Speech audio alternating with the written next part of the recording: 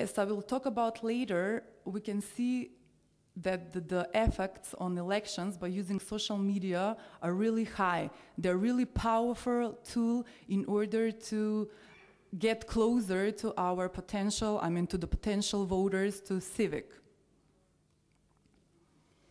What are the up-to-date trends that politicians used or have to be using?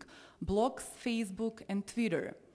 Blogs give us the opportunity to get not only to share our opinion, not only to write down our opinion, but also to get the pulse of the voters. Blogs give us the opportunity, gives the politicians the opportunities to politicians to see the emotional side of the voters. Facebook, as probably number one used social media platform, is a good way where we can communicate our political ideas, our political information. Facebook is a good place where we can get closer to young voters, where we can interact with young voters. It's a really good way, the excellent way, the extraordinary way for a two-way communication in real life.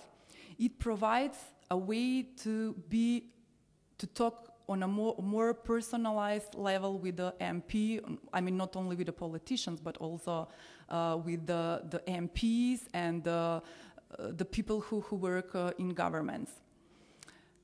With Twitter, we can get a real-time feedback between politicians and voters. So that's why this is the best way where we can share our personal ideas and our intimate part from the personal life. What are the key benefits of social media in politics? First of all, the voters can get closer to the politicians and to connect with them on an intimate level. It's a very quick and fast way of communicating.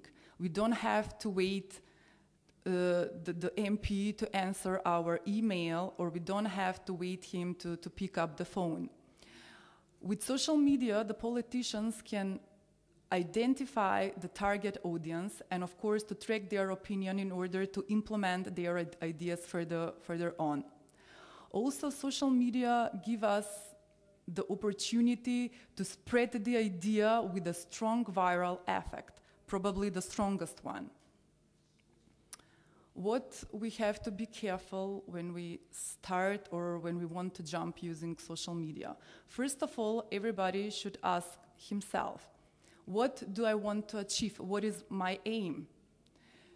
Do I have the power? Do I have enough time to jump into social media?